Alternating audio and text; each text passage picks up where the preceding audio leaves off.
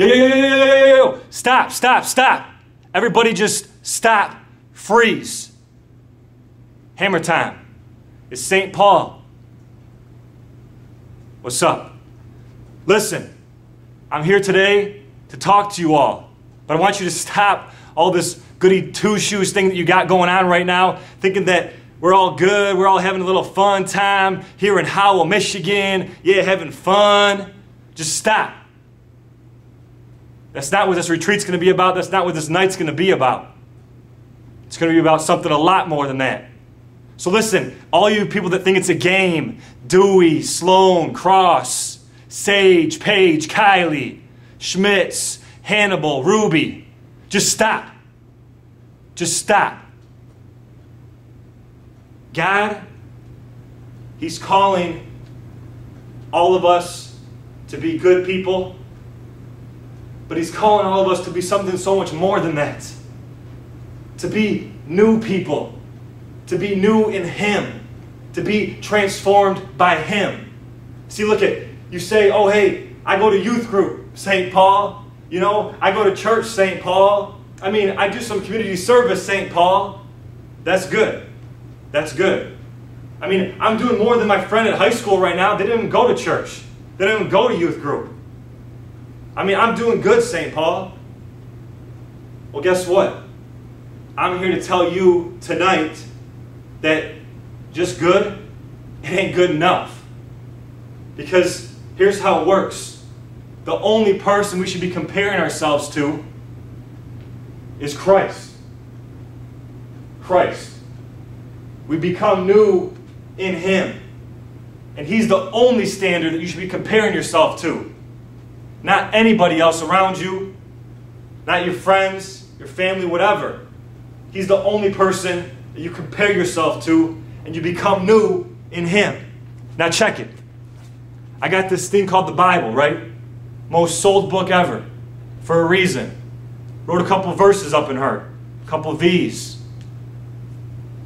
One from Philippians, chapter 1, verses 3, verse 12. Chapter 3, verse 12 to 14. Not that I have already obtained all this, or have already arrived at my goal, but I press on to take hold of that for which Christ Jesus took hold of me. Brothers and sisters, I do not consider myself yet to have taken hold of it. But one thing I do, forgetting what is behind me and straining towards what is ahead, I press on toward the goal to win the prize for which God has called me heavenward in Christ Jesus. So look, it's the same thing, right? None of us have reached perfection. None of us are perfect. We aren't going to reach perfection again until we have absolute salvation and we're with Him again, united in heaven. See, we're born perfect, right? We're born innocent and free of all that stuff. And we know that as human beings, we mess up. And we're never going to be perfect here on this earth. But we are going to keep pressing on and striving for perfection every day of our lives, every heartbeat that we have, as best we can. And the best way to do that is to become new, a new person in Him, through Him. And check this other verse out I wrote, right? My letter to the Corinthians. What's up? How you doing, Corinthians? Therefore, if anyone is in Christ, the new creation has come. The old has gone, and the new is here to stay. The new is here to stay. And let me tell you something, all right? That new thing about you guys, I mean, there's one thing God can never, ever stop doing, and that's loving you. But you have to be willing to accept His grace. His grace is unstoppable. It's unfathomable. It'll reach into the depths of your soul and your heart and just transform everything about you. But you have to let it. You have to let it. So listen up. I want the core team right now, this second, to rip down all these cheesy decorations, all right? I'm talking about Audra, Dan, Don Parker, Don Pizzi, Nancy Dewey, Mrs. Dewey. I like that name, Dewey. Rip all these props down, all these phony things, all this talk about just being good. Because that's not good enough. God's calling us to be great. He's calling us to be new in Him. I mean, check it. Yo, St. Paul here, right? St. Paul. You guys remember my story? When I used to be Saul? And I was persecuting people. I thought what I was doing was good. I thought it was right. And then I got kicked off my horse, man. I got booted off of there. Just bam. Off my horse, and I was just blinded, man. I was blinded. It was so dark because I was blind. And then I remember all of a sudden I was like, man, I need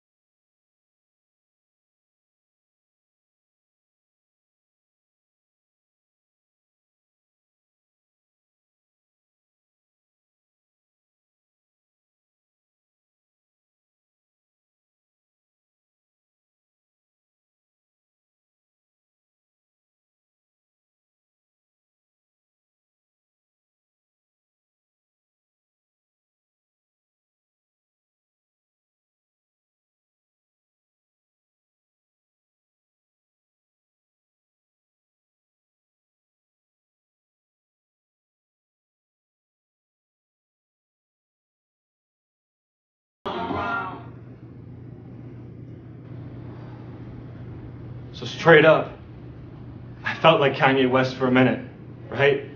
That I wanted all of the lights to come back on. I wanted it so badly to just be able to see something visually, tangibly, see something with my eyes. But then I realized that I didn't need fluorescent light and neon lights and incandescent lights and flashing lights in order to see. I could already see clearly with the light in my heart. And so when I was blinded by the light and finally able to see, it wasn't that light that we see in this room, or that Thomas Edison spent over 1,000 tries working to invent, to have electricity in all these places around us, in our homes, our schools and churches. It was being blinded by the light of Christ. The light of Christ that's in all of us. It's His desire to transform you. It's His desire to interrupt your life, but you have to let it happen. Sometimes God wants to interrupt our lives and shake us up a little bit, but we need to allow that to happen. And when we do, it's beautiful, because His grace, His love, His everything pouring out for us, it's unstoppable. It's that unstoppable iceberg right ahead, right towards your heart.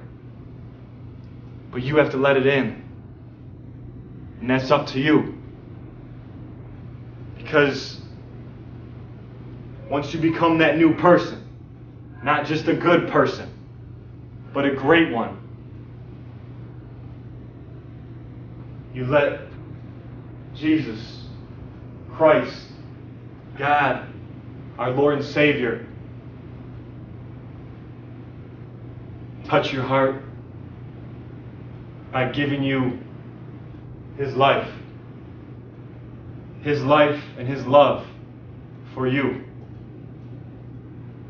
For you, with love. I'm St. Paul. I'll be praying for you. Peace.